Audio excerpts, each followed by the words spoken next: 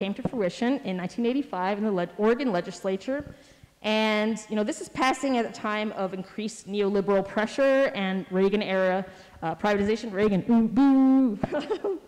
APP's next step was to enshrine the proposed downtown economic improvement district into city code. And then, by the time Clean and Safe piloted it in 1989 and into the 90s, the APP had grown into a major political player. However, with Reagan's presidency came extensive cuts to federal programs that funded urban centers. So the issue of poverty and crime persisted. And businesses and residents were getting frustrated that the APP didn't really solve anything and that downtown was still economically struggling. So the APP studied and they created a proposal for economic improvement district to serve downtown with, again, increased security and cleaning. So in 1987, they set up this Downtown Economic Improvement Committee to discuss implementing the EID, the Economic Improvement District.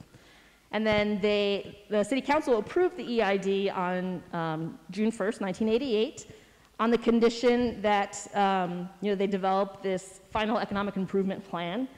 And Clean and Safe is one of Portland's 3 enhanced service districts, and they're Portland's version basically of what are commonly known as business improvement districts in other cities.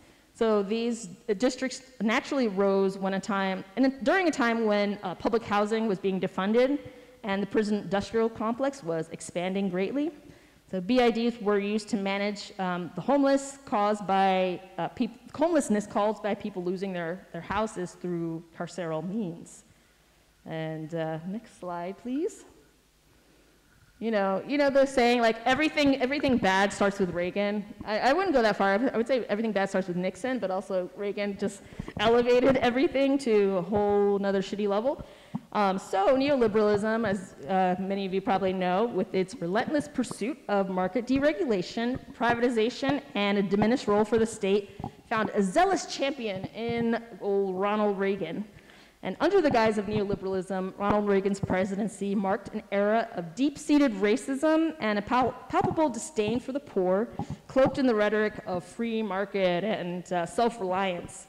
And under his presidency, this ideology materialized through extensive cuts to federal programs that were already struggling, and his administration's ruthless cuts were not just like a policy shift, but in my opinion, it was a manifestation of a broader contempt for those trapped in poverty, and especially the racially marginalized communities that are disproportionately affected by these decisions. So Reagan's approach to governance, characterized by a significant rollback of support for the most vulnerable, was not just economically devastating, but also morally reprehensible, in my opinion. So it was really just an ideology infused with racism, punishing the poor for their circumstances while dismantling the very structures needed to aid them. And his policies did not just neglect the urban poor, they actively worsened their plight, deepening the fissures of inequality and injustice in American society. So Ronald Reagan's legacy is the testament to the cruelty of a political philosophy that prioritizes the market over people, leaving behind a scarred urban landscape and countless lives caught in the crossfire of an ideological battlefield. And so, next please. With that said, I mentioned City Council passed an ordinance establishing economic improvement districts in 1988, which paved the way for what would become Clean and Safe. So Clean and Safe receives millions annually through Economic Service District ESD's property management license fees that the city collects. And the majority of these funds go to private security and, of course, extra Portland police officers, again, who are also managed by this private security company. And they also had contracts with the district attorney's office. So in 1990, the APP implemented an anti-panhandling campaign called Real Change, Not Spare Change. And meanwhile, they coordinated with the police bureau to implement strict guidelines preventing many street musicians from playing, which I'm like, really? Like, you're against, like, busking? Like, come on. I feel like it's something that Portland was sort of known for, but they didn't like it, so, they tried to get rid of it. And then in 1991, there's Measure 5 approved, which basically made that fee that they got from the parking garages unconstitutional. And so they switched to a format where it's like they didn't force people to pay. Basically, businesses got to choose whether they wanted to pay or not. But most egregiously, the APP successfully lobbied for a drug and prostitution-free zone in Old Town in 1992. And this allowed police and security to issue exclusions to people arrested on multiple drug charges. And most of these people were black, of course. And this ordinance was in place until 2007, so it was there for a while. And in 1993, Clean and Safe partnered with the Downtown District Attorney, which provided prosecution services focused on low-priority survival crimes, such as panhandling, trespassing, etc. And the BID allowed Clean and Safe to, Business Improvement District, allowed Clean and Safe to fund half of their program, while Multnomah County just funded the rest. And the projected cost for 1 year of services under the BID was $1.8 million, with over $1 million going to the security program, so basically police. And in 1993, 1 year before the EID contract expired, the APP was looking for alternative funding so they can collect fees again. And with the help of an advisory committee, they submitted another report to the city council, and this time trying to turn Clean and Safe into a business improvement district. This would allow the city to begin collecting business license fees, which are now called property management license fees. And so this was approved in 1994, and with this increase of money, they expanded Clean and Safe, and they increased the amount of security, including armed officers who are either retired or off-duty officers, and they also established a team to harass panhandlers. And so the BID was up for renewal in 1997, and this was controversial because they decided to raise the fee, and it was really unpopular, but despite the opposition, it was renewed. And then in 1998, Portland Patrol Incorporated was created and began contracting with Clean and Safe to provide armed and unarmed guards, and this allowed Portland Patrol to manage 2 police officers directly. And so in the 90s, the district attorney's office saw a huge increase in caseloads, mostly involving crimes of survival. And and then the DA successfully lobbied for federal funding and established a community court in order to prosecute those survival crimes. And so Clean and Safe, the BID, and all of these things were partnering with the DEA to help them focus on these crimes of survival, which, don't they have something better to do? But, I guess not.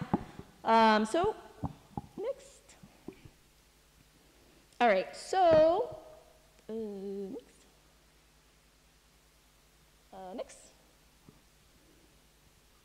Okay, the aughts. So, getting closer to now. The county's budget prevented the DA's office from expanding their community court program.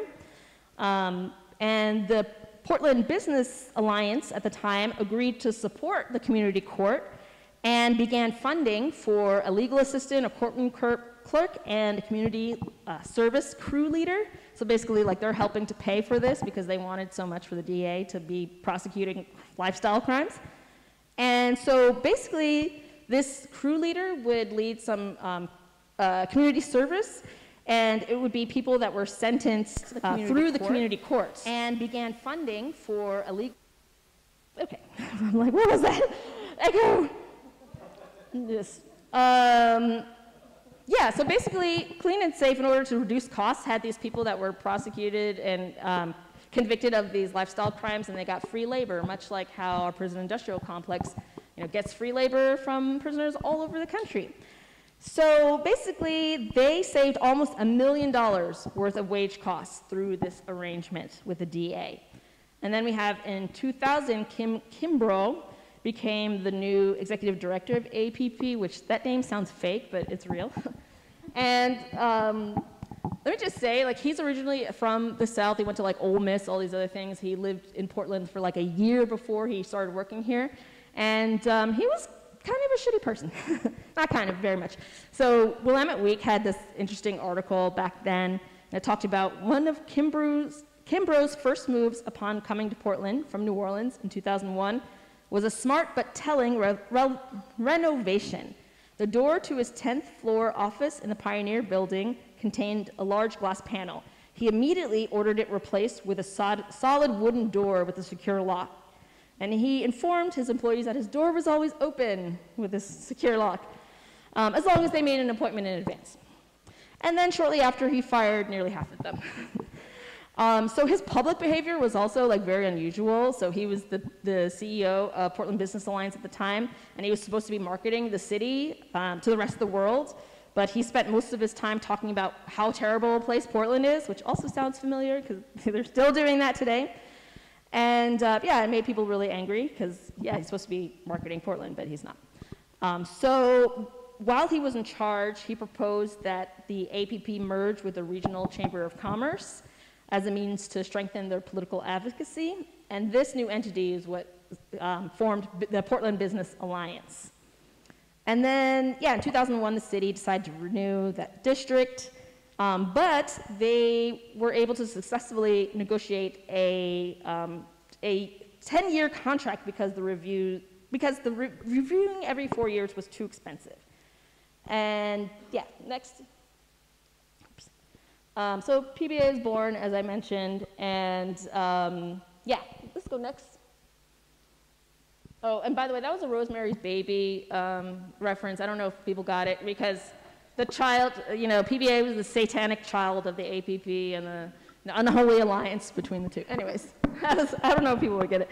Yeah, and then we have the Occupy era, which they were actively, you know, getting people arrested. You know, they were doing all this terrible stuff. They were also opposing Right to Dream 2 in 2012. They were opposing the teachers' union. And they tried to pass a sit-lie law, which basically, you know, tries to get people from not sitting and lying in the street, you know, and a lot of that was due directly to the Occupy movement. And I will pass it on. Thank you so much. Yeah, so we're gonna kind of shift into the present time. So in the first half of the 2010s, the current mayor of Portland was Charlie Hale, who was very unpopular with the PBA, likely because of, I mean, boo all mayors. He had a safe sleep policy, which was basically an encouragement of not enforcing the camping bans, and the PBA very much did not like that. So moving on to 2016, even though it wasn't that long ago, I think it's important to remember the historical context of that time. There was a really big uptick in political activity in direct response to the election of Donald Trump. There was both an increase in alt-right, far-right reactionary mobilizations, but there was also a really large surge of mass movements, particularly around the issues of wealth inequality, police violence, especially against the Black community, and like movements against fossil fuel infrastructure. So by the 2016 election, the PBA had found an ally in Ted Wheeler, who ran on the platform of building a government that worked for every person, quote. But behind the scenes, he held a confidential meeting with the PBA right before the launch of his campaign in October 2015. Next slide, please. Because of the visibility of camping.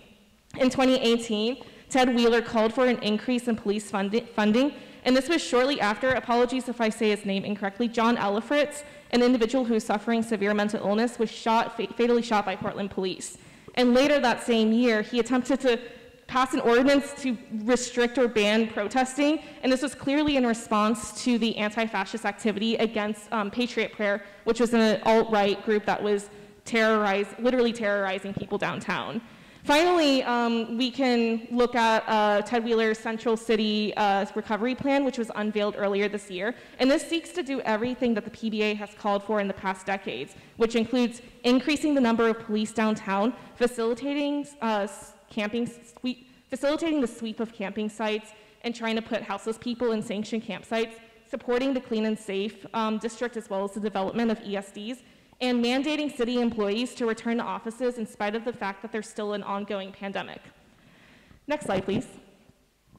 So we're gonna kind of go over these next slides really fast. It's a lot of ground to cover, but we do have, some of our panelists have worked on these campaigns, so you'll hear a little bit about it. So these are just some policies that the PBA has supported or gone against with regards to poverty and economic inequality. It goes without saying that the PBA has put a lot of effort into trying to prevent taxes from being raised. And we're going to talk more about that, so I won't really say much more about it. Next slide, please.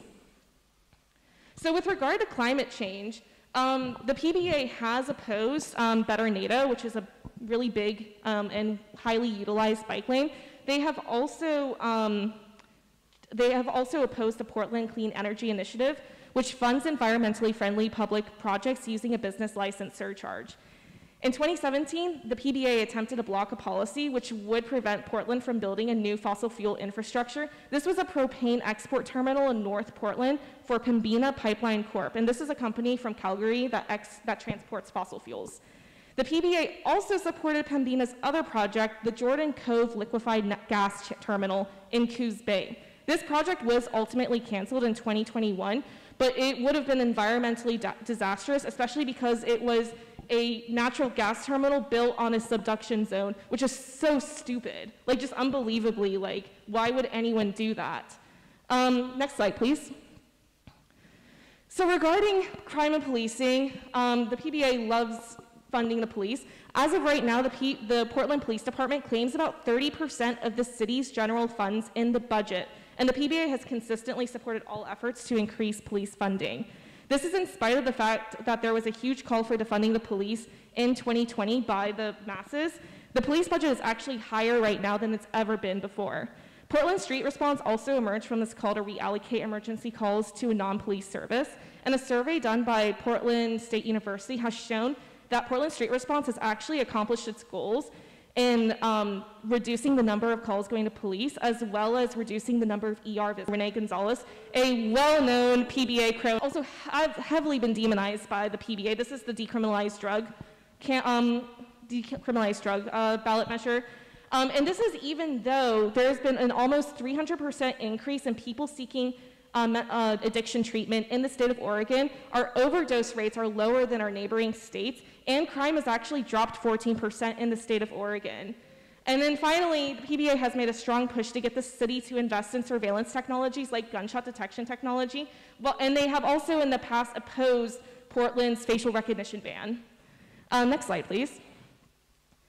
So how does the PBA do all of this? And I'm going to go through this pretty fast. This is going to be kind of an overwhelming amount of information, but I just want to illustrate how they essentially consolidate their power and influence their, basically influence the public opinion. So they do this by super PACs. And a PAC and a super PAC are basically political groups that raise and spend money on elections, but are not officially or directly run by political parties or individual candidates.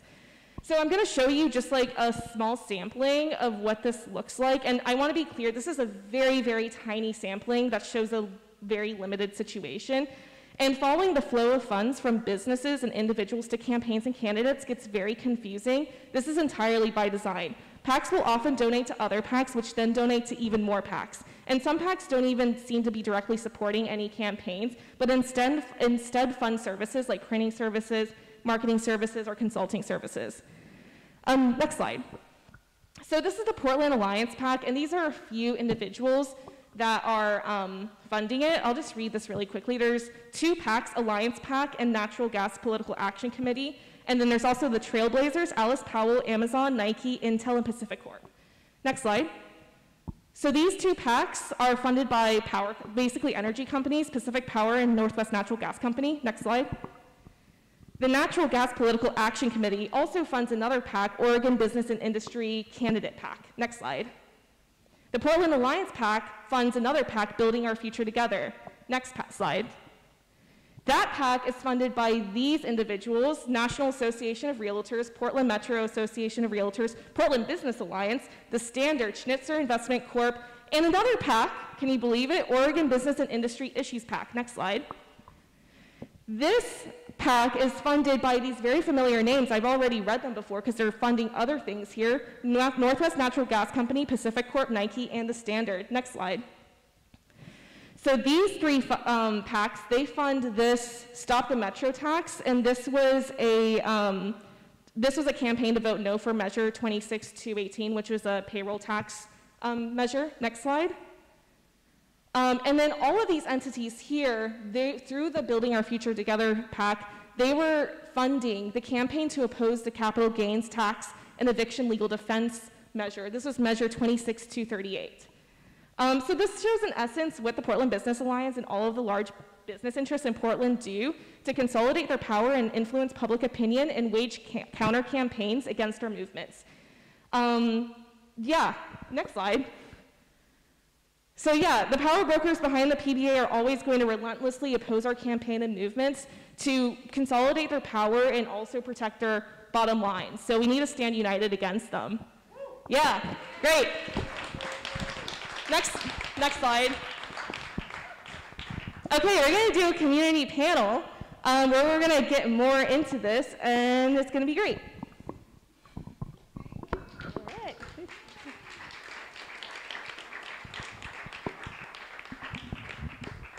Thanks for walking us. Thanks for being with us as we walk through that. I know it's extremely complicated, but we just wanted to have a quick rundown of like the history of these business interests and how they've been opposing good work for a long time, and it's like a cycle, same thing over and over again. So, thank you all for being here. Thank you. What, sorry? Oh, so if you want the slides, if you signed in, we will send that out. So make sure you sign in if you haven't yet. Yes, sign in with one. Okay. Thank you all for being here. So rather than me giving an introduction, I figure I'll let you all introduce yourself. So could you tell us a little bit about yourself, your organization, and give us a snapshot of the campaign you worked on? Sure. We good, Forrest? Hi. Oh. Hi, I'm Mary King. I'm an economist retired from the PSU faculty and a member of the Portland DSA. I'm here to talk about our successful grassroots people-powered coalition campaign for universal preschool now. Yes. Yes, yes, yes, yes. And if you're not familiar, this is a two-generation anti-poverty program, and done right, it reduces racial disparities, gender disparities, and class disparities. And what is rolling out right now in this county is free, year-round, full-time preschool for all 3- and 4-year-olds, lots of choices for families, including language, size of setting, cultural approach, building wages for the labor force to get at least comparable to kindergarten teachers, which may not sound like a lot, but it's double what people are getting now. Union neutrality, funded by an income tax on the top 5%, and getting to full universality by fall 2030. Yes.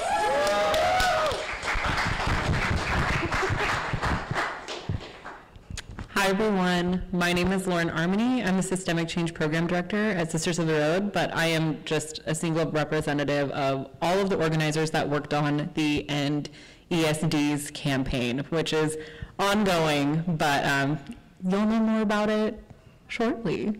Yeah, we'll talk more about those economic improvement districts. All right, so hi everyone, my name is Cody Urban, along with Sarah, who's one of our great presenters earlier. I'm an organizer with the International League of People Struggle, which is an alliance of over 300 organizations around 45 different countries.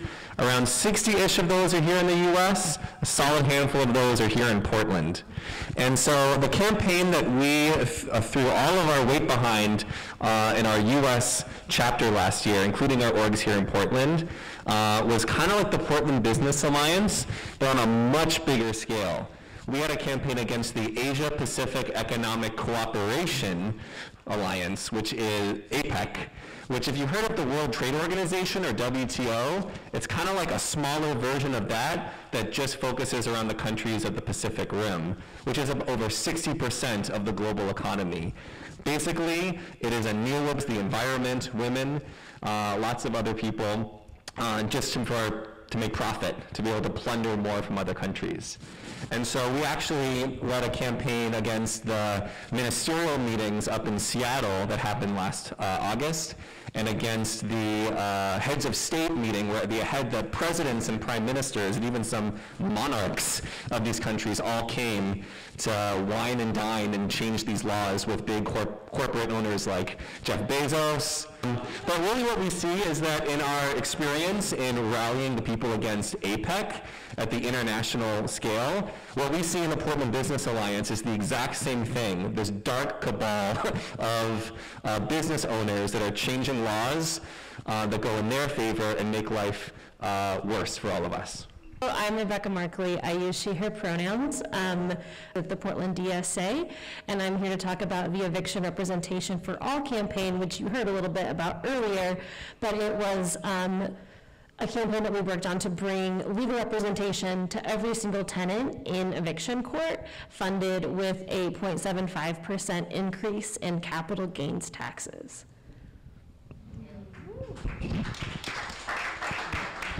Great. Stood in the way of your campaign's goals, and how did they attempt to block the campaign's progress? Details. Speaking for Up Now, the Portland Business Alliance opposed us, and they're still opposing us, corporations, and who are paying the income tax as individuals that funds the program. They legally challenged our ballot measure in constitutional challenge, which you have to be done separately and one after the other, so it takes forever. And that was had only 5 weeks to gather signatures. We gathered 32,000 signatures. I thought we were dead. COVID had hit, everything was shut down. I thought the campaign was over. But we were probably saved because of and they were hungry for positive change. Qualifying for the ballot gave us the leverage to merge campaigns with our core program intact, with the less ambitious preschool campaign being led by the county chair, Jessica Vega Peterson, and Social Venture Partners. I mean, really, they would have gone for the same program we were, but they were afraid to tax for it. But later, when that campaign learned that the Portland Business Alliance was likely to oppose our joint ballot measure in November, if there'd be a big tax break for so-called pass-through businesses. The county enacted that, luckily, kind of, during the pandemic years, which a million people died and a lot were thrown out of work. Well, they were really profitable at the top, so the tax revenues were very high, much higher than as we might have been. But this program needs big investments in capacity, workforce, facilities, and a really big reserve fund, because it's a very unpredictable and variable tax, and we have to be ready to stay stable whatever comes. But the Portland Business Alliance, and especially their downtown building owner members,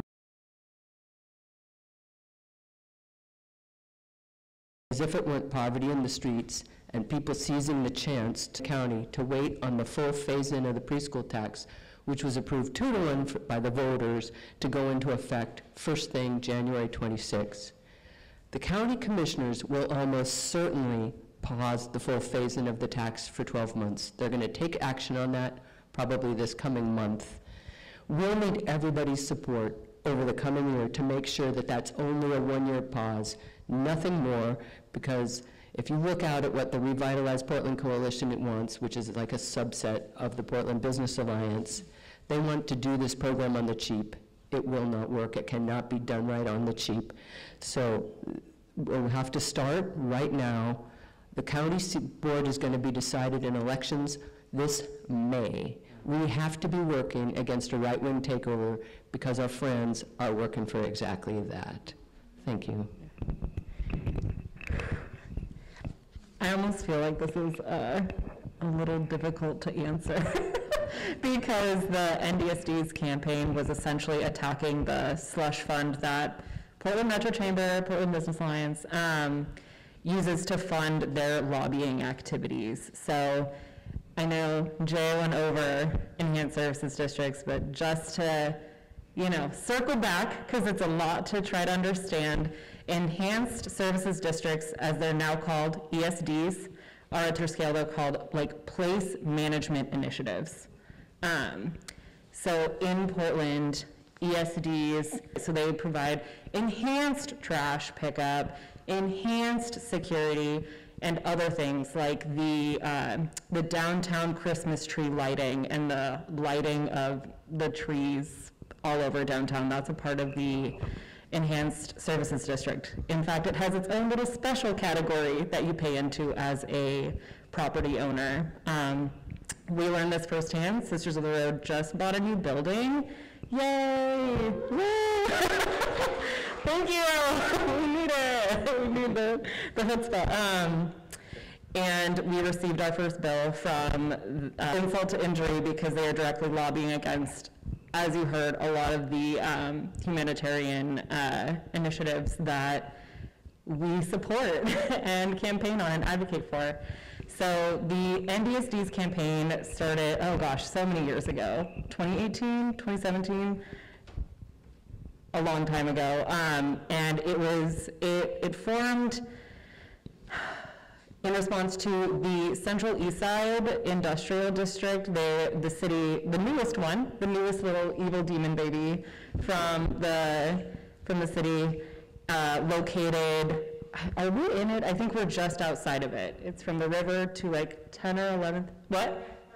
We're in it. It's so hard to know sometimes.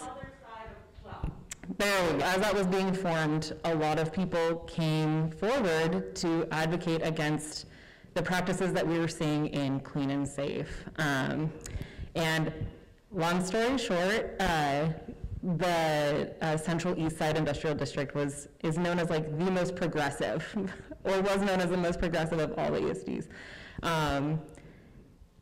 So despite pushback, there were a lot of concessions that were made for the security type presence, and I believe they had to allow 2 people with lived experience of being unhoused on their rivers in these campaigns. You gotta keep your eye on them. The latest one, oh gosh. So the same people that worked on the Central East Side campaign also sent information to the auditor, the city auditor, if you know. They are an impartial body in the city government to evaluate city programs. And just based on information gathered through public records requests, as residents of Portland, the auditor launched a evaluation of the ESD program in the city. And it was a very scathing audit.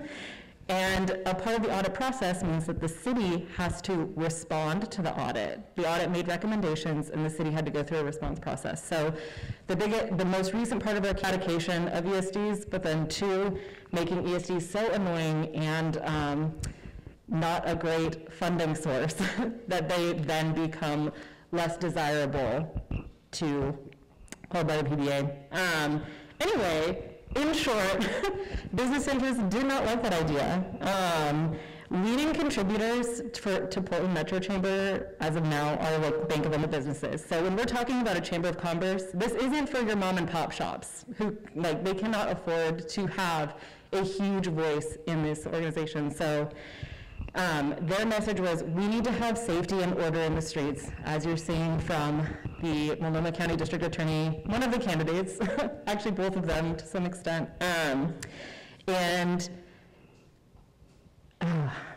Sorry, it's just so heartbreaking. That was completed 2 months ago. He took a lot of time to meet with individuals who were really concerned about ESDs.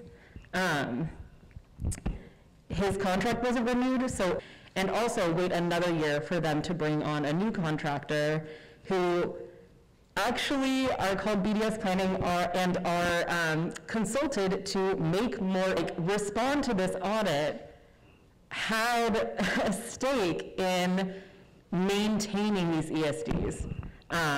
So those recommendations were made. You can read them online. The fight is still ongoing, and they don't want you to mess with their money. The short of it. So we should probably mess with their money. In terms of our campaign against APEC, when you're up against an institution like APEC or like the PBA, it's not just, big business is not powerful on its own. It's powerful on its own because it has the state behind it. And I think that's what was so wild about the power map, this dark web of money, about how money flows to the, quote unquote right people who are going to do that bidding of the state. With PBA, that's local politics. With APEC, this is global politics that we ran into. And so, for when we were down in San Francisco for the Heads of State Summit, all the heads of state were there. I can name them all off. Biden was there. What do we think of him? These are some of the most ultra-militaristic heads of state that we've seen in recent years, and they're all there meeting with these big business heads. And so that translated into the relationship they have with local cities.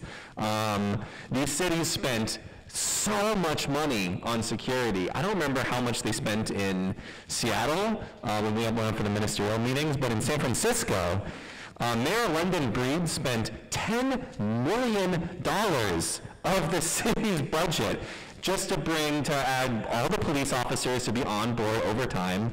And they also, the White House declared a special, what do they call it? A special security zone, a national security zone, where they literally had a radius of about 5 blocks set up with iron guard walls and federal forces blocking it down.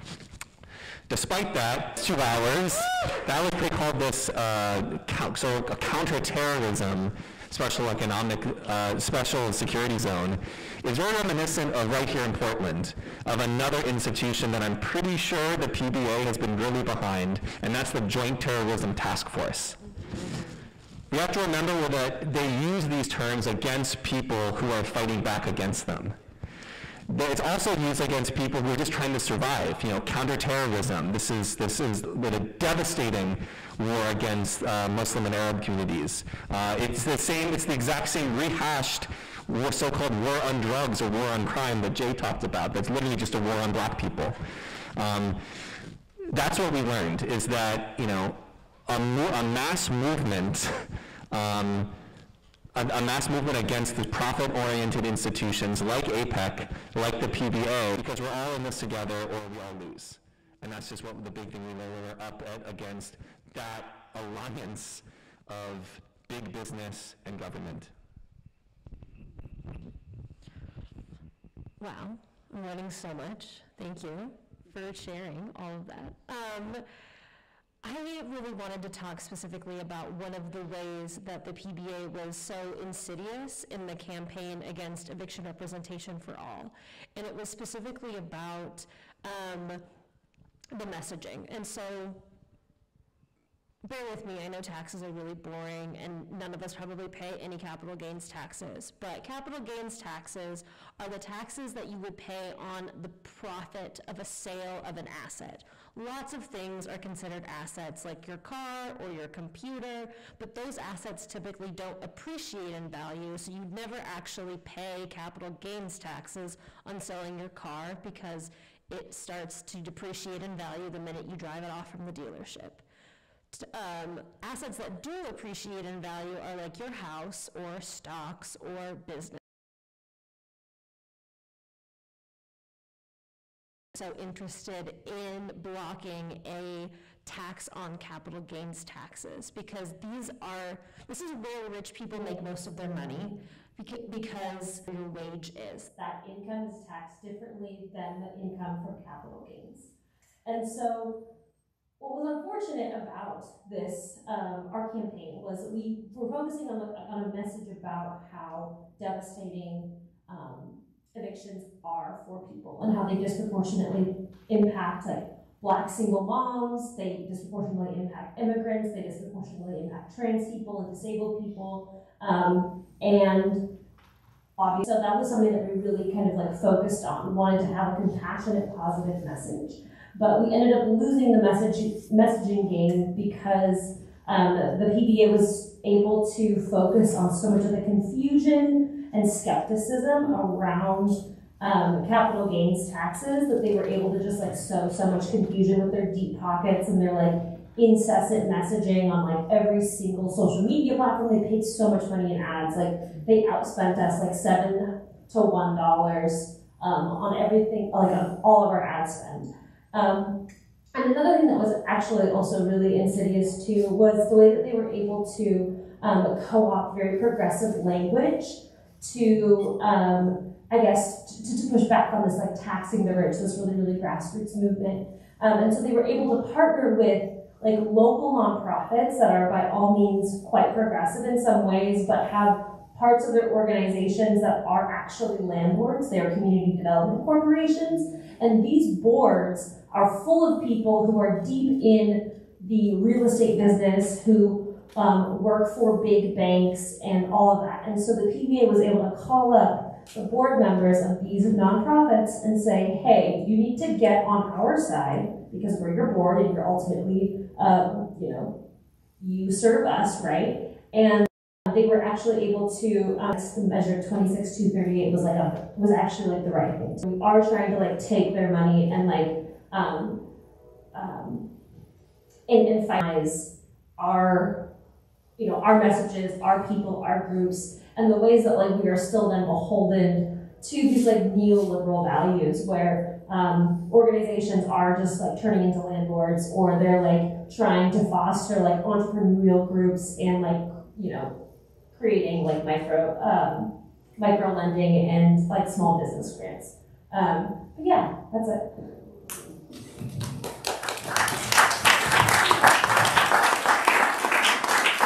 Thank you. I feel like I learned so much as well. We are the same thing. So sometimes we're kind of switching back and forth. Historically, it was known as Portland Business Alliance. They just changed their name because every time anything gets bad publicity, they just change their name rather than changing what they actually do. But just wanted to make that clear. So reflecting on this journey that you all were on with the campaigns, what key learnings emerged from your experience? And was there anything that you wish you'd done differently? I'm just going to focus on some really practical, locally applicable things that we learned. We learned so much in the 3 years that we were working on Universal Preschool now. It was the first electoral campaign for most of us who were centrally involved. But first, clearly, I've already told you, you need to build in a lot of time for the things they're going to throw at you. And we tried to be ready, and we weren't. Second, running a parallel campaign is a thing. A classic strategy we learned to push another proposal towards you. It worked. So that's kind of a fun new thing to learn about. If there's something that you would think should be better, but really you're on the same side, there's a way to go about that. The third thing was to reach critical mass and realize we really focused on coalition with membership organizations, unions, parties, civic organizations, the League of Women Voters, occupational associations, as well as the kind of advocacy groups that you often think of first. And the advantage of that is that then they can send messages to their members who then become volunteers too, or take action too. So jobs with justice, that kind of thing. The main thing I want to get to though is that you might win something, but it's just the beginning. The fight starts immediately to protect it, just like we're in a continuous struggle to protect the school's funding or even get it up to what it should be. We learned that right away, and you can see it now with the way the Portland Business Alliance is out to grab the money that other people have raised for specific essentials or to kill the initiatives, as they're doing with Portland Street Response, tried on city charter reform, and we're trying to do for the full phase-in of the preschool tax. And last though, and the hopeful thing I think, is that there are real strengths of running a volunteer people-powered campaign versus what has become the conventional consultant-run, pay-for-everything kind of campaign that happens in politics now. You end up with a lot of people mobilized versus just a bunch of targets for mailers. And you can follow up with that group of people to push together to solidify your win. We've been working on that for the pieces of it. We're really hoping to work on it for this coming year and stay connected for other issues in the future. So that, I think, is what's going to enable us to fight off the powers that be, trying to overturn the resounding electoral victory for preschool for all by attacking its funding. They're going to lose. Thank you. Give it up for a successful campaign. Good job, y'all. Yeah, I mean, thank you. A lot of those I would also add on to ours. I think there's so much to say around this. One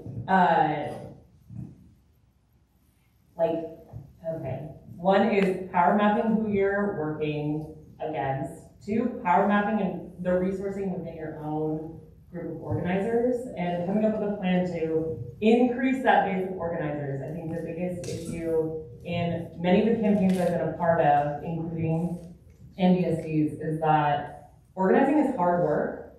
It takes a lot of energy, and you need to build up a huge base to, evenly distribute that, allow people to take breaks and come back and not burn out. Burnout was such a huge, that's honestly why I'm here today. I don't think I'm the best organizer from the NDSC's campaign, but a lot of people moved on to other work and needed to take a break from this work, and I totally understand that.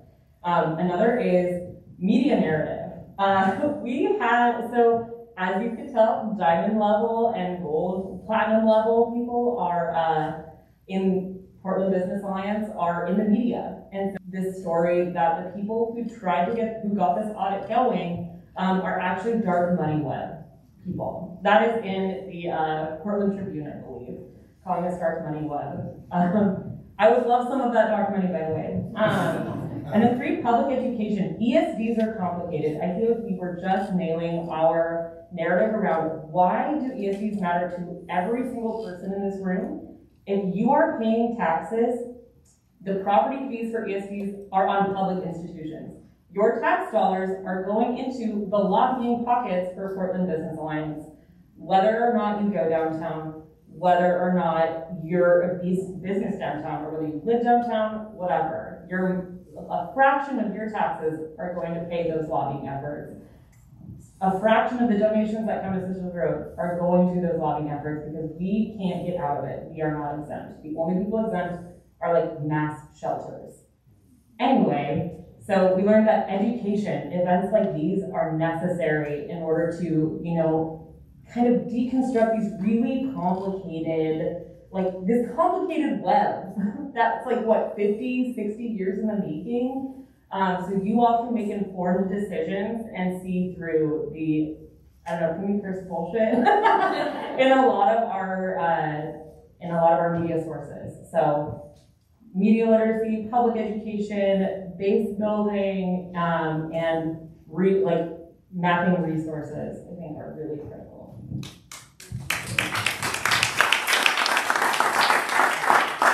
Well, I would totally agree with narrative.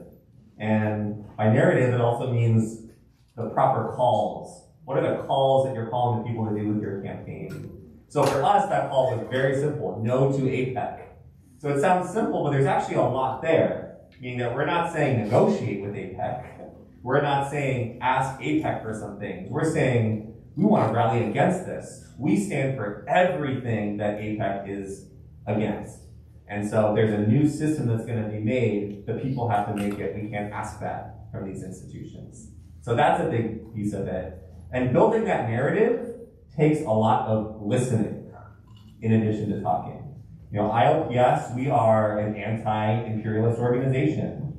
By that we mean we have a very specific analysis about the connection between monopoly capitalism and political oppression and militarism, overseas and right at home.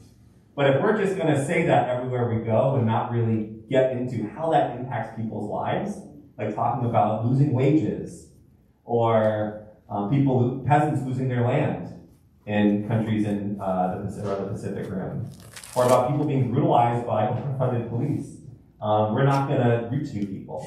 And so we actually we were able to construct very broad and encompassing narratives that were able to bring all these people together. There's some examples at the org table, on your way out, of unity statements. So also going off public education. In both Seattle and San Francisco, before we had our mass mobilizations, like marches, marches, and our direct actions against the APEC meetings. We had a people summit both times. And so we actually have been able, we were able to construct very broad and encompassing narratives that were able to bring all these people together. There's some examples at the org table, if on your way out, of unity statements. So also going off public education. In both Seattle and San Francisco, before we had our mass mobilizations, like marches and our direct actions against the APEC meetings, we had a people summit both times. And so the declarations or the unity statements of both those people summits that came after months of online and in-person political education. So the words we were all using, we know what it meant together, and we made sure that the people in our campaigns knew that they were rallying against something that was directly impacting their lives. This is nothing abstract. So that's the big thing we learned, to build a mass movement. It can't be abstract. It really has to speak to what people are fighting for, their bread and butter issues. And we have to have a narrative that gets us all out there in the streets together. And it has to be something that people will build together and not just have to ask our rulers for.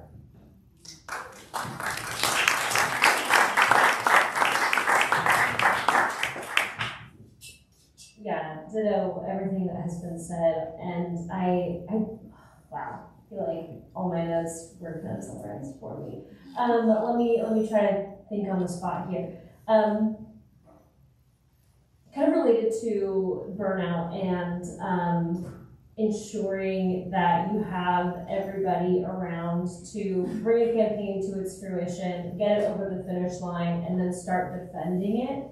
I think one regret that I had from the eviction representation for all campaign was how protective we were of the campaign. I mean, you saw this presentation, the stakes were really high. Like, we were fighting a big, bad, horrible, evil thing. And so, of course, we were really protective of it, because like, we didn't want it to get sniped, we didn't want a shitty or worse campaign to come along and be like, oh, this is obviously the better one for the neoliberal kind of sensibilities, let's go with that one, right? So we were really, really protective of that, but I think that ultimately ended up hurting us in the long run because we weren't able to reach this critical mass where we were able to kind of inoculate the PBA's deep pockets and media skills and media connections. And the only thing that we really do have is our people power and the leverage that we create in our collective action. And so I wish we had done more in this base building, and I wish we had done more, and I wish I'd been less protective of it, even as a campaign coordinator. Because I wish there had been more people to learn these essential skills, to get invested in practice taking ownership of movement that they care about, because all of that is going to be essential, when we are building towards a better future. We do fight in the long-term fight against imperialism and neoliberalism, but we have to open up the doors and let people learn, let people get messy, let people say the wrong thing and learn from those mistakes and be gracious and have strong community connections in order to kind of withstand those hiccups, those moments of awkwardness, and still kind of come out on the other side.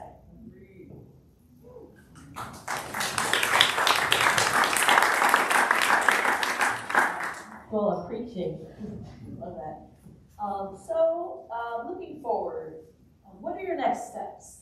Presumably, a lot of these folks are here because they might want to get involved, or they're trying to get involved. So how do you think we can galvanize a mass movement against both local and global business interests?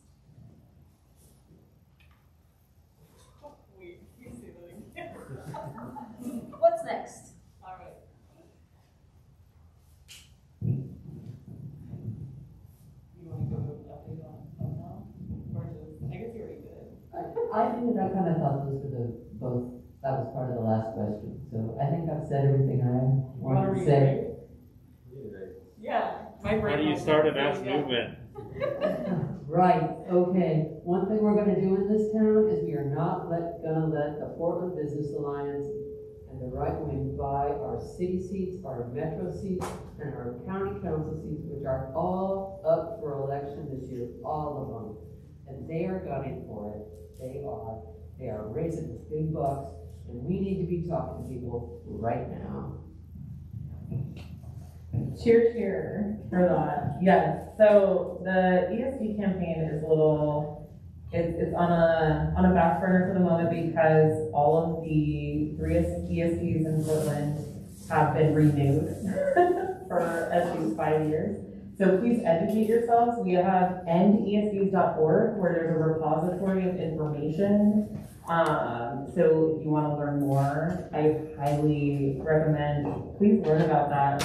But as we said, we need to, in order to, I don't want to say combat the PBA, but yeah, undermine their efforts, we need to take multivalent approaches. So ending ESCs is just one of them. If we end the clean and safe ESC, it'll only take away half of the salary for like their 3 top lobbying executives. So like there's still a lot of other money. There's still a lot of other power players.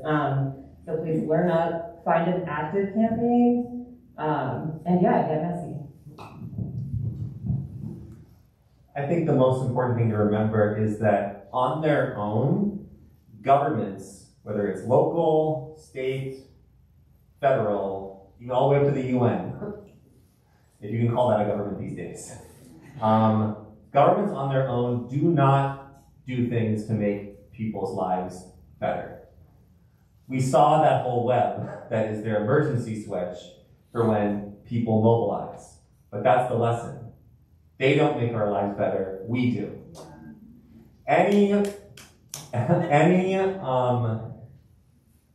There can be things that we can win to pressure them to do better. Like all of these campaigns that the rest of this really incredible panel here has talked about locally here. But that wasn't done because the government decided it was a good thing. It was done because of pressure. And pressure comes from power. And we build power by organizing and teaching each other and listening to each other. So regardless of what you are interested in doing, regardless if you're interested in any of the campaigns you heard today, or just even starting your own, remember that grassroots people power is the only way that any political change is going to happen. So let's do it together.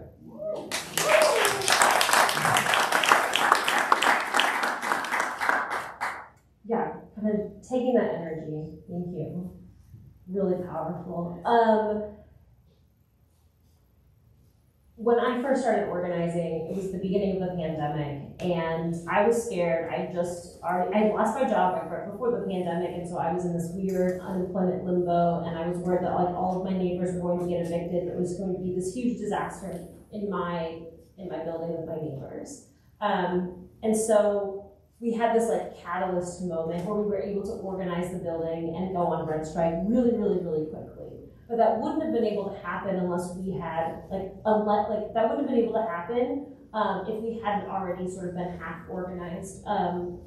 We got organized through like pet sitting, because everybody in the building had like a pet, and instead of having to pay a pet sitter, you would just like ask your neighbor, like, oh, here's the key, can you go feed, Pickles his food in the evening when we're gonna be gone camping this weekend.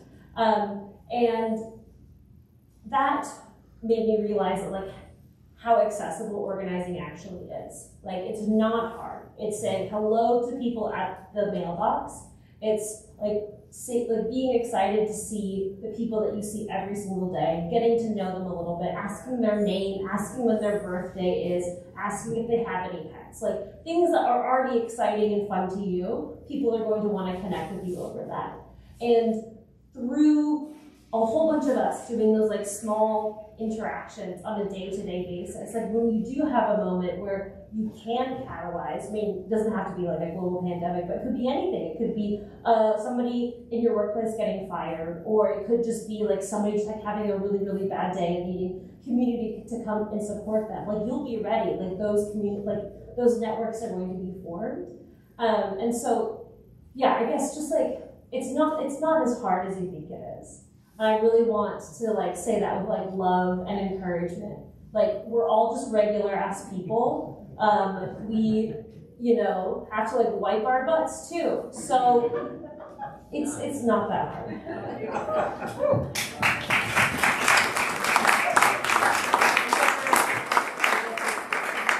And for those who are huge introverts like I am, it gets easier the more you do it. So get some practice in, and it won't be as hard. And also, if I could answer my own question before we jump into Q&A. So today, City Council, I believe, unanimously voted to give riot cops raises. So they are clearly planning for whatever future uprisings are coming, which hopefully there will be future uprisings. And so we have to diversify our tactics. You know, we can't just be having like these parades in the streets anymore. We need to divide up because they can't go after us if there's like 10 different groups. You know, we need to figure it out because they are planning something. So we also have to plan something too. And so over there I have a petition or signatures for participatory budgeting. So you know, obviously the business interests have a lot of say in how our budget is spent. You know, they want it to all go to police, and so a lot of it does. And so we want to at least get like a portion of that to be able to have the people decide what we want. So if that's something you're interested in, if you're a registered voter in Portland, please sign legibly over there. And so now, who's got questions? Do you have a question right there? Go ahead. Hi everyone. I don't actually have a question. I have a quick comment and a quick comment, if that's okay. In 2018, I went on a trip on a river with the freshwater trucks, and I was able to meet one of my elders of the community, of the Native American religious community, and he spoke over me and the group of women that were there that the women are going to restore the land. There's a much longer message that he gave that I would love to share with everyone here. I just can't pull it up right now, but if we could get together in some way, I would love to share it with you, because since 2018, the women that he spoke over it were actually many of the women who are representative of the companies that you're talking about, and I knew he was not talking about those women. And I was so discouraged and so sad, because I know that the mother wants to feed and support and love on her children, but that there's something else happening that is profit-based and not people-based. And humanity only exists when it's people-based. The prophecy that he gave was so deep and so beautiful, and sitting here, I had no idea this was happening. I changed my evening plans to make it here. I know that what you are doing is a fulfillment of that prophecy. And so please be encouraged. We know that what you are doing is already victorious. It is happening, and it's happening here, and it's happening now. And I'm just really grateful that you guys are here together now. So thank you, sisters. The second thing that I wanted to say was... Oh, wait, real quick. I just wanted to get it on the microphone because I don't know if people in the back heard. But you were speaking with a Native American elder, and he had a prophecy that the women are going to lead the way. And you're noticing a lot of these women in power are like in these organizations and on these boards, and it's extremely discouraging. But the fact that we're here and we are organizing and we're fighting is encouraging to you. And was there anything else? It's beyond encouraging, it's confirmation. And confirmation of the prophecy. And then the second thing that I wanted to say was, if I could, a response to the last question of what to do. I agree with absolutely everyone, but I want us to remember that the plan that is being rolled out right now, and we can go as far back as like, you know, if you're a person who's religious, like there's this manuscript programming that we're all living out right now. Someone created an back to these groups that came together to create these plans that are happening. They're late stage happening now. Someone thought of this idea and has been working against it. All of us in this room have been playing defense to their offense. My desperate message to the world for many years is, please have a vision for your life. Not what you don't want, right? Not a response to what you see and are experiencing. That's defense, right? Catch a vision for what you want. Not, oh, I don't want this, I don't want them to win these seats. It's, I want these people in these seats for this reason, because they have this heart, or they have this core value, or we have to start casting the vision. And many of us are so beaten down from someone else's vision that we don't know how, that we don't even think we can. The number of women and people of color who literally cannot access their imagination is discouraging to me at times. But heal. Self-care, center self-care. Don't center commerce and the circulation of money. Center your genuine care, the care of your community. Heal the trauma. the financial confusion, whatever your poverty mentality, whatever you have to do, whatever your unique situation is, heal the thing that is holding you back and keeping you under the thumb of someone else's plan. Because ultimately, your mindset, we behave what we believe. And for too long, we have believed that they are stronger, that they are the power, that what they say goes, and we have to just ask for permission to have something different. Fuck that shit. I want to know from every single person in here, whether you're a child care person, me too, or a community organizer, or an economic developer, or whatever it is. We need to start creating economic plans that center people and not profit, that center the needs of this human basics so we can all ascend together. That is the thing that's missing. 5 years ago, my life was centered around making sure my rent could get paid. I get it. When I started centering my life around my self-care and my release of trauma and my reconnection with community, everything came together, including my personal finances. Now, I'm at the point that I'm able to support other businesses. What does it look like to completely reframe how you live your life, how we could connect together in that regard? To me, we are so traumatized by this narcissistic ass, white supremacist, patriarchal bullshit that we think we have to ask for permission, that we think that we can't cast a vision for our lives because it's not possible. Get over the it's not, and we need your wellness to project the next dream. We need it now, right now.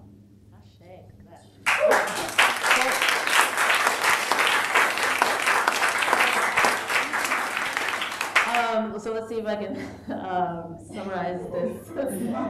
So, you know, what we're experiencing now is a dream 50 years in the making. So, you know, these business interests came together with this dream, and so we've kind of been on the offensive, or the defensive, right? So we've been reacting to someone else's dream rather than really like dreaming up our own dream. And so it's on us to heal and to start reimagining what is possible and go on the offensive rather than just continuing to be defensive and reacting to someone else's dream.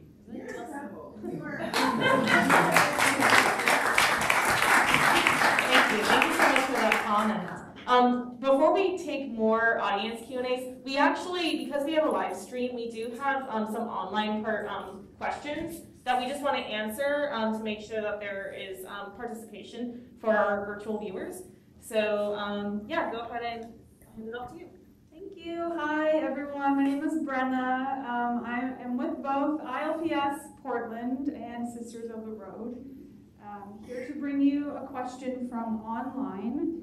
That question, I'm synthesizing two questions that are pretty similar into one, which is, can government work on liberation and implementing socialist policies in Portland?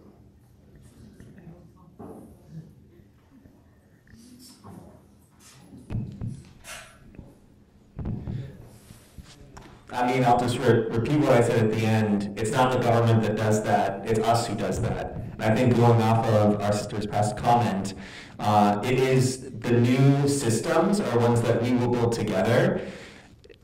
We're taking these campaigns, and oftentimes we start from that mindset of what we're fighting against, because that's the thing that is most present for us. Like we're losing our wages, we're losing our housing, we're losing access to services we need, like preschool for our children. But once we can get together, we have to put our differences aside to make sure we can be as united as possible. But the more united we are, the more better place we're in that new system is. So back to the question, can a government pursue socialist or liberation programs? That's what we do as a people. That's that vision that we can build together if we're ready to fight for it. I mean, yeah, I think a socialist future is totally possible. It's definitely not going to happen today or tomorrow or even maybe in 10 years. And so we have to kind of like do this weird dance with like, we have to use the shitty tools that we have today. That looks like voting, that looks like submitting testimony on like kind of shitty bills that you don't like, kind of like staying in the know about what's going on with like the fascists and like what's happening inside of the PBA. But then it's also taking time out of your life to participate in events like this, in practicing organizing skills, because we are a part of a movement that is going to go on beyond us. And like, I really have to believe that, otherwise it's just way too discouraging. But we are the people who make it better. Not nobody else, not somebody in a position of power who grants you permission to do that. You have to do that yourself, and you do that with your comrades, the people in this room here, and other people that you want to meet. And I just add one final practical part onto that you can use is in your campaigns you need a call and you need a demand. A demand is what you're telling the government or the business or whatever your target is, this is what you should do, and we're going to bring the pressure to make sure you do this. We need universal health care. We need eviction representation. But then you have a call, and that call is grassroots people power or build the people's alternative. So your demand is to whatever you're targeting, but your call, that's how you're telling everyone engaged in your campaign what that new world is we're going to build together that goes far beyond this individual campaign right now. I just want to say one quick thing, and that is part of this then is also we reimagine the government. I mean, the whole thing is we know we need to act collectively. That collective work that we think it needs to be doing. It's not because it's been defined by working for the Portland Business Alliance and their cronies. That's not necessarily, that's the government. It's us. We own the collective. We need to recreate and replace what's happening now.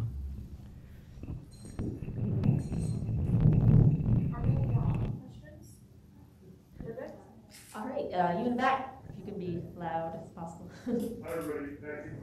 Yeah. Hi everybody, I'm Michael Jonas. I'm running for Congress in District 3. You may or may not have heard about me. I'm here because I support you all. That's why I'm here. I had some other things to go to tonight, and this was a priority to me. You don't see other people here that are running for Congress. The reason is because they either don't know about this or they don't care. We're talking about being active, and we have an election coming up in District 3. Earl Blumenauer is retiring. He's been in Congress since 1996. This seat is now open after 27 years. My three opponent candidates are part of the establishment that you're talking about. They are given the stage at City Club, at business events, at educational association events. So what I want to be clear about is there is burning it all down, which I encourage some of you to do. There's a lot of things to eat that. And then there is trying to hire someone like me, who I built my law firm Rational Unicorn from scratch because I said, we need to do community business law. We need to help mutual aid organizations, nonprofits, and small businesses.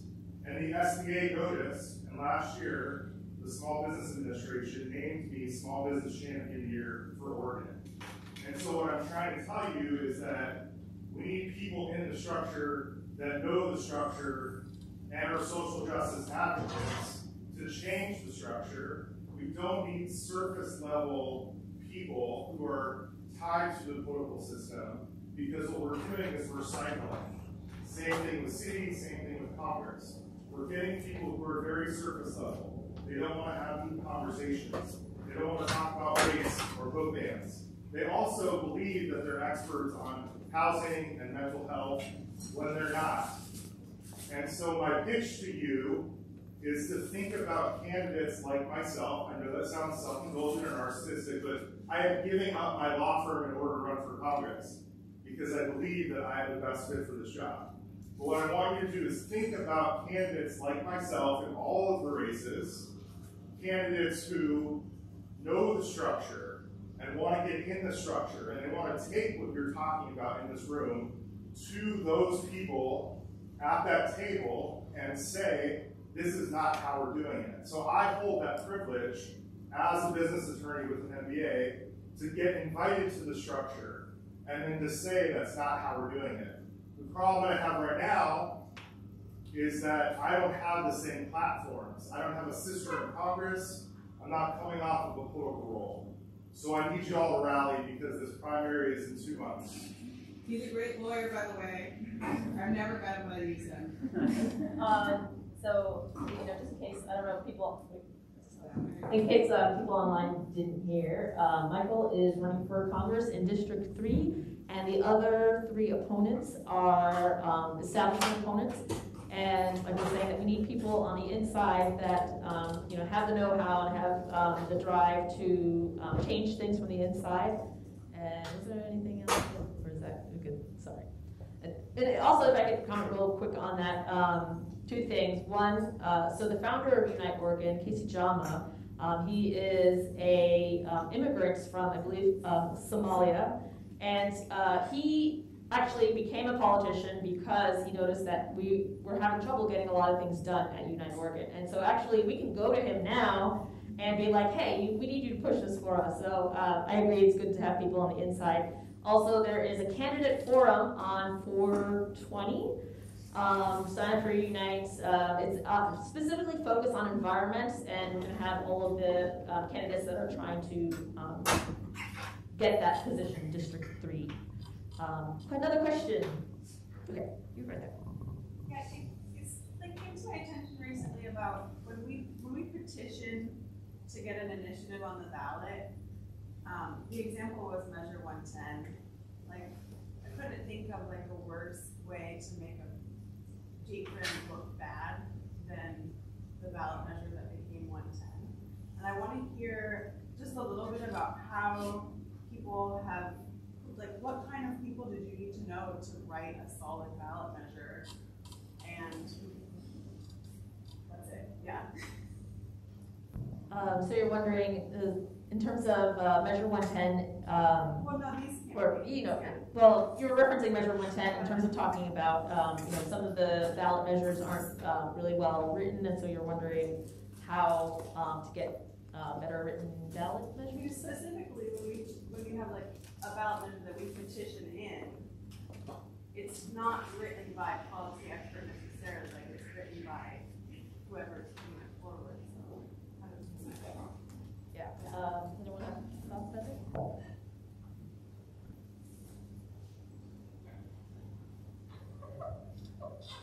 I think you have to write your own. I think that's what you have to do, and get the right people in the room and push it. I mean, right now, you know who's writing them. And we're writing some of them, but not enough. Who do you send it to? Yeah. Like who do you email to? To get better content? To get a ballot measure, what's the data? Like who are you consulting? Is it like I want to hear from someone who's done that from a grassroots level, like what that process looks like. It looks like a bunch of research and talking to everybody you respect who you think really knows more than you about it, and figuring out like, okay, this is really, really what we're talking about. And then it also, for us, we had volunteer lawyers write it up with the research team, and then it means going to a good electoral attorney who works for our side and who can put it in the language that's very difficult to challenge, and then defend it through those legal challenges, which we did. And I would be happy to tell anybody they should go to Margaret Olney, and I think that's the process right there. Yeah, we kind of modeled the same process of developing the ballot language for eviction representation for all. That was 26-238 after the success of the Up Now campaign, and we used the same, what is she called again? Margaret Olney. Her name is Margaret Olney, and she, what's her, like? She was for Bennett Martin, and she really knows the electoral. Yeah, she's like an electoral attorney. Yeah, she's an electoral attorney, and so she was really successful at being able to like defend the ballot language from all the PBA attacks that we got.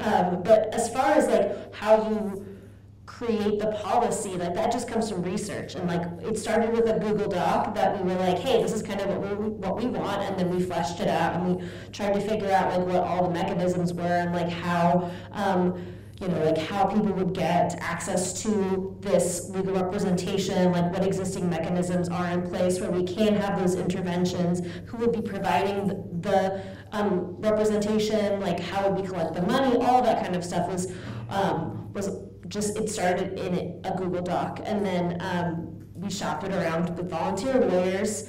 There are comrade lawyers out there, and also there are also comrade people in the establishment who can work on your side to defend these measures.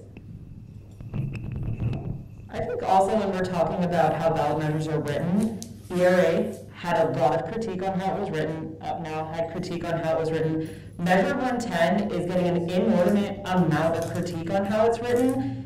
The failure of Measure 110 is not because of how it was written, but because of how it was implemented and because of the media narrative around how it's being implemented. So I can have a greater conversation about that. That's not necessarily the nature of the question, but I just want to say that it may not be the best example because it wasn't decriminalization that raised overdose rates. It wasn't decriminalization that kept people out of treatment beds. It is because our failed system, and that was an attempt to reroute funding to systems that would work for people, and they did start working. It just takes time. So part of it is we need to be patient, right? Portugal said it took 4 to 5 years to see a difference in use rates on their streets and in treatment rates. So part of this work is being patient and also, as I said, staying a part of the process as it gets implemented. Anyway, just had to say that.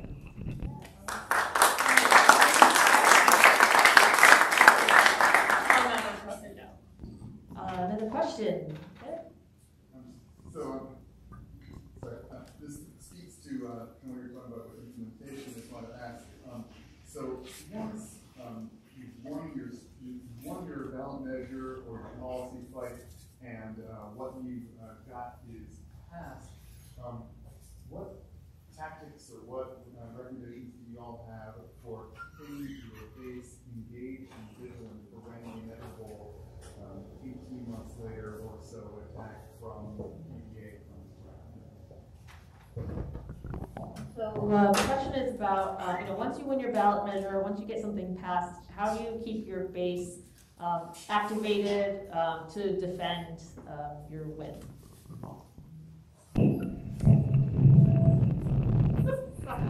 It's okay.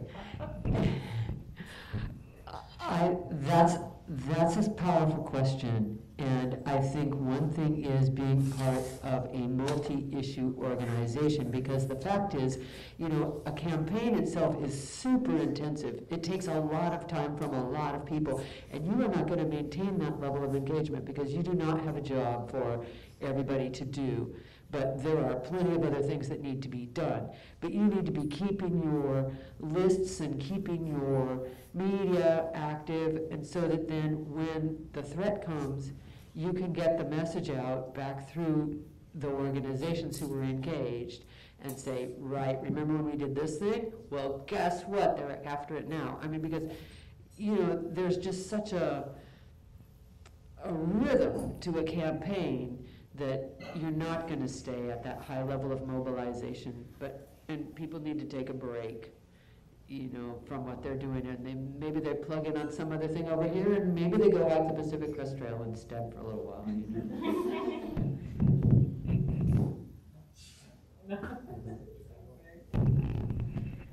Yeah, I will say, to kind of add to that, being a part of like a multi-issue organization, also like build in time for breaks and like make sure that like you are very protective of people's capacities and like recruitment, so that people can take breaks, so that you can have critical redundancies, so like things don't collapse if people get sick or need to step away. I think, like it's not just maintaining a certain level of engagement, but it's just kind of like thinking about this in terms of like one long, large struggle. It's not just like a single fight. It's lots of fights built over time. And if you find yourself like, I can't do something for like you know, the next 5 years, then maybe you need to evaluate like what is on your plate and like what you can and what you ought to be contributing, and that's when you decide to recruit more. So you don't have to worry about you know, having no energy at the very end of the campaign.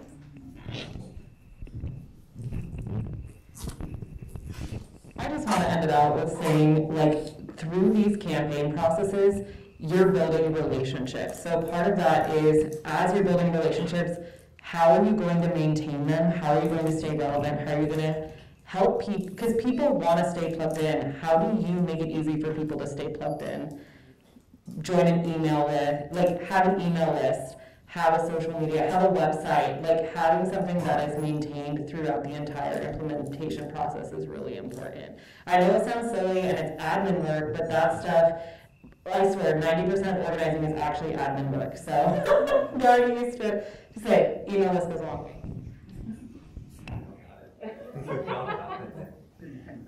All right, we have time for one more quick question. Anybody? Yes. Hi. I guess my question is, how do you maintain a positive culture in the group to have, you've people with things in this thing that you know, have people survive the shitstorm of both like official reaction, but also like bizarrely pointed snitty shit you get on social media. You know, it's kind of like more you know, dealing with other activists who are much more into the social scene, I would say. But I guess the question is that how do you build a say a pro-social culture, seen as how a lot of activists are kind of, The question is how do you build a pro-social culture and during, you know, ups and downs of campaigns and dealing with folks that are, you know, in the activism for the scene and not necessarily for the cause.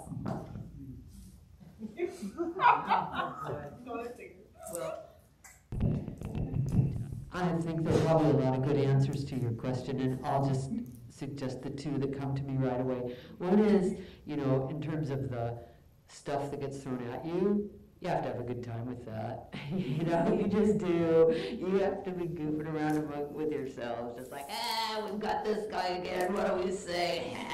You know, I mean, you have to enjoy it. But the other thing is, I think, more seriously, is, I forget the name of the young woman who's writing these books, but talking about learning to do good conflict resolution within our own organizations so that we are becoming better human beings with each other.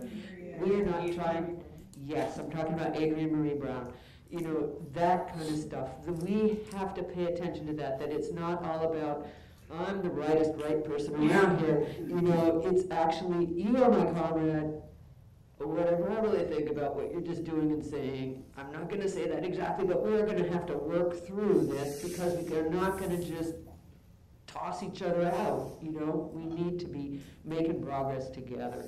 So I was very impressed when I first started reading her to say, okay, now we're talking. We're not going to just have schisms and kick people out all the time. We've got to figure out how we deal with stuff.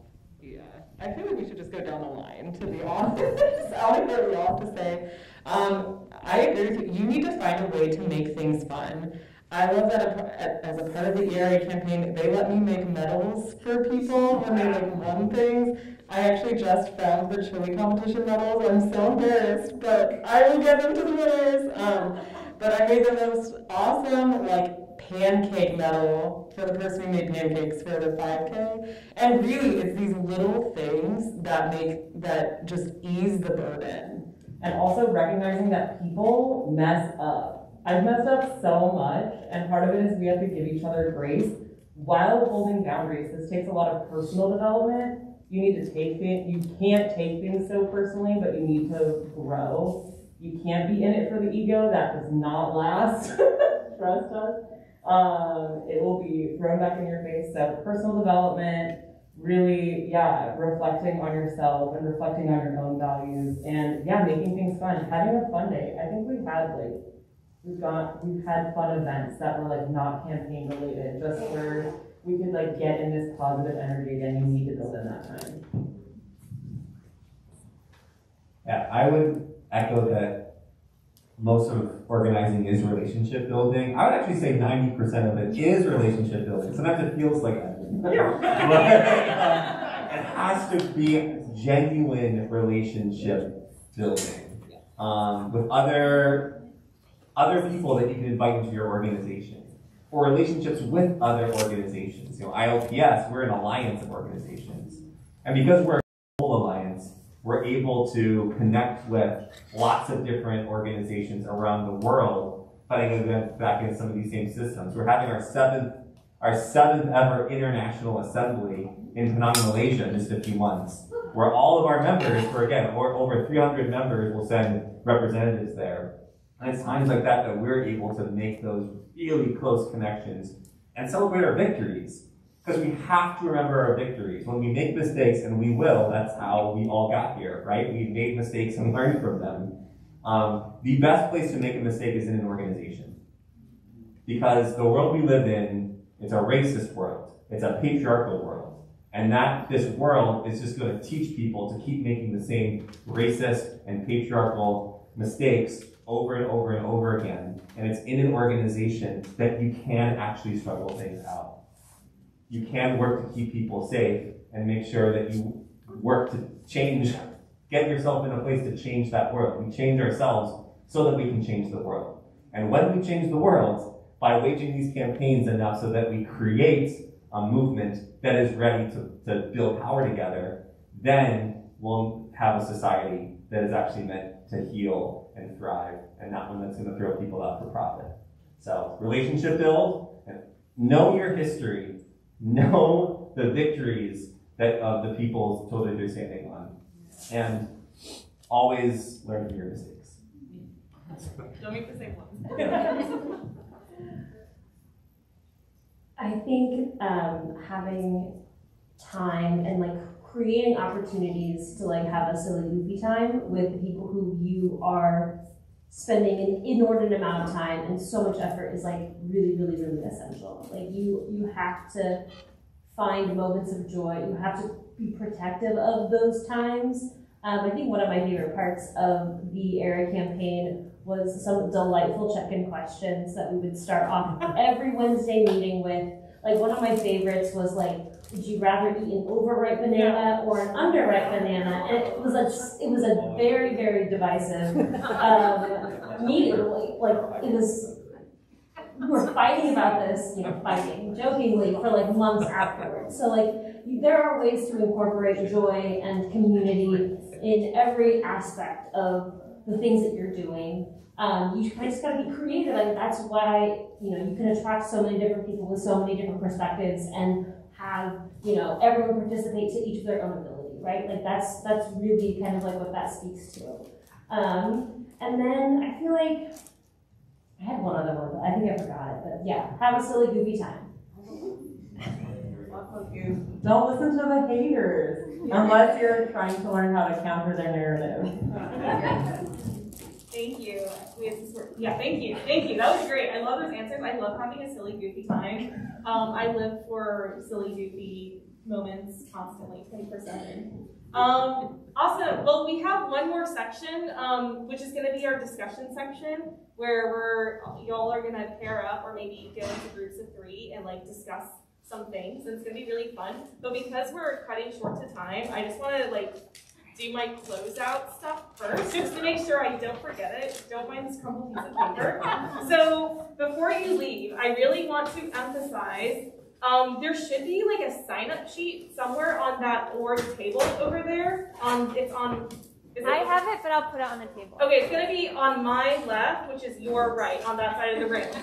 Please, if you want to stay in touch and learn more about how we can fight the PDA together, please give us your name and email or whatever else you want to give us so we can talk to you about it. That would be great.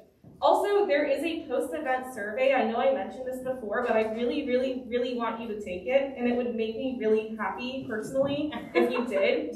And I think you want me to be happy, so please take it. There are QR codes all over it. There's one over there. There's probably some elsewhere. There's one in the bathroom. Don't take it in the bathroom though.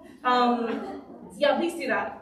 And yeah, if you have garbage, throw away your garbage. That would be very much appreciated. And yeah, and thank you XRAY FM and the numbers again for live streaming. That's amazing.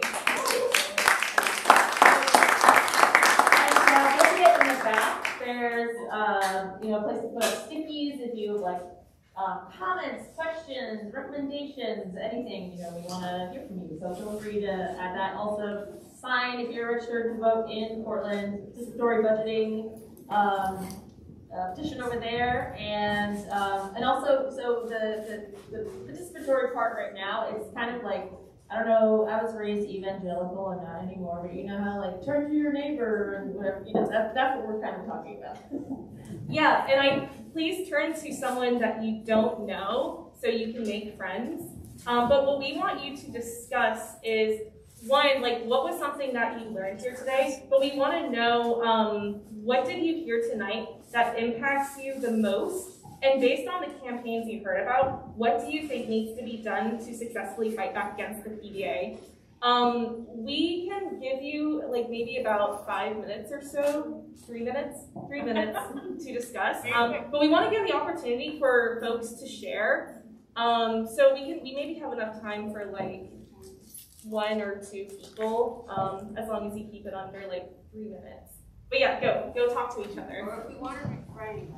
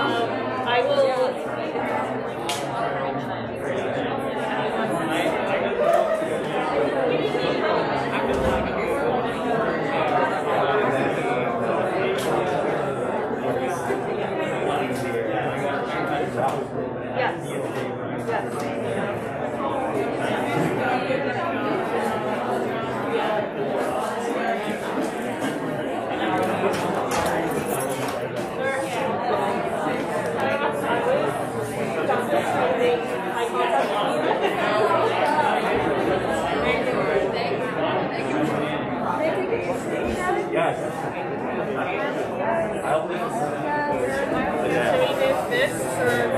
Yeah.